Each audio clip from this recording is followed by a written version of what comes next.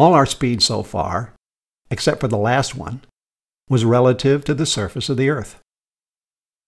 In the time before we knew the Earth was spinning on its axis once a day and rotating around the Sun once a year, everyone thought that the universe had a preferred frame of reference against which all other speeds could be measured. That preferred frame was the Earth, the center of the universe.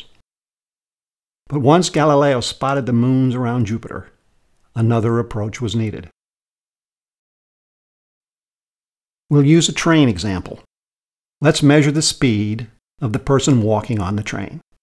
We'll use the same measuring technique we used for the snail. The person on the train sets his clock to 0, marks his starting spot, walks down the car, stops the clock, and marks the second point. Now he just measures the length of the line and divides by the time. In this example, he went 3 meters in 5 seconds for a speed of 0.6 meters per second. Now picture the train car moving slowly to the right at 2 kilometers per hour, or 0.56 meters per second. This is the speed as measured by a person on the ground. We then repeat the measurement for the observer on the ground who's watching the train go by. He sets his clock to 0 at the same time the rider on the train does.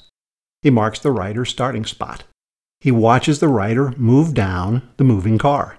He stops the clock when the rider does and marks the second point.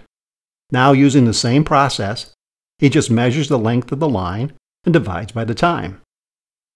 In this example, the rider went 5.8 meters in the same 5 seconds for a speed of 1.16 meters per second. Who was correct? Is he moving at 0.6 meters per second, or almost double that speed at 1.16 meters per second?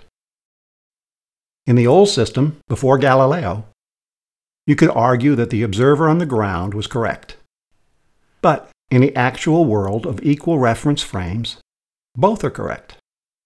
In fact, we could have done it from the point of view of the train instead of the person on the ground. In that case, it is the person on the ground that is moving at 0.56 meters per second to the left, instead of the train moving to the right.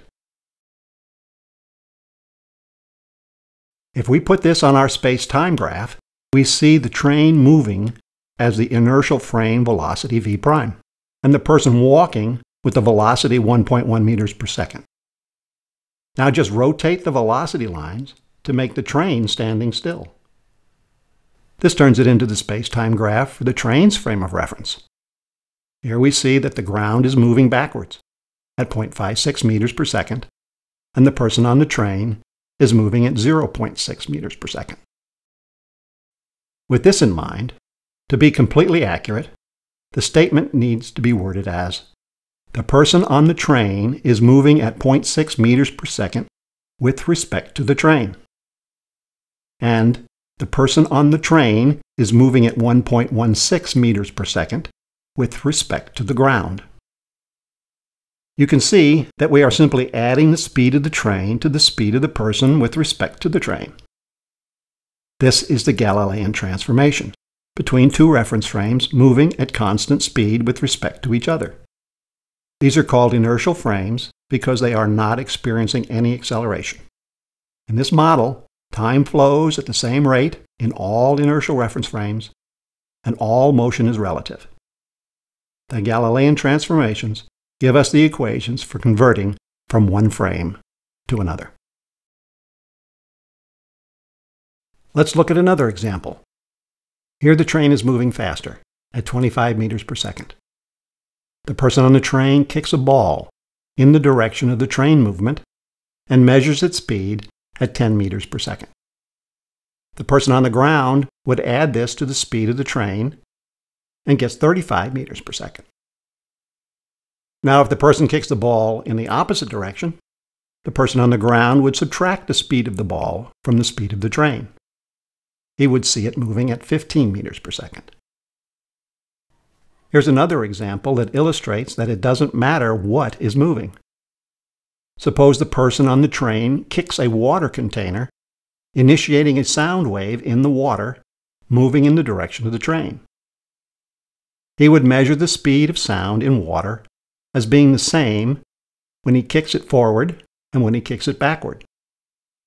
The speed of sound in water is around 1,484 meters per second. The person on the ground would measure the forward-moving wave at 25 meters per second faster than that, and he would measure the backward-moving wave at 25 meters per second slower than that. It followed that if it were a light bulb that the person on the train turned on, he would see the light moving in the direction of the train and the light moving in the opposite direction of the train to be the same speed of light. But the person on the ground would measure the light moving with the train at 25 meters per second faster than that, and the speed of light traveling against the movement of the train at 25 meters per second slower than that. This view stood the test of time from Galileo until the mid-1800s because no one could measure the speed of light, and no one had instruments sensitive enough to measure these small differences in the speed of light.